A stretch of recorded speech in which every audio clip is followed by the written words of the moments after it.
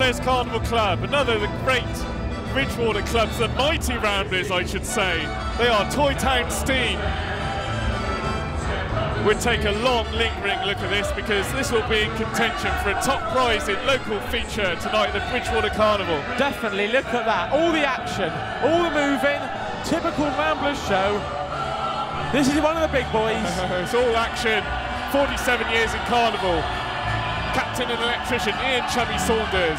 Design is a club effort.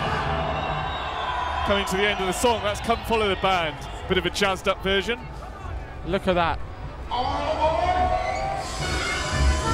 So I can't take it all in. The size of that entry is huge. Picked it on here, you can see various types of toys on their Toy Town parade. That's right, Captain.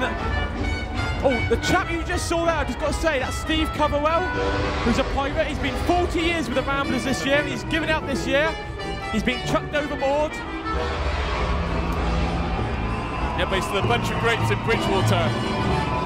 We'll see this going down the road, Ramblers, because they're a great club, local legends in this club. They really enjoy it, they have a great time over the Carnival season.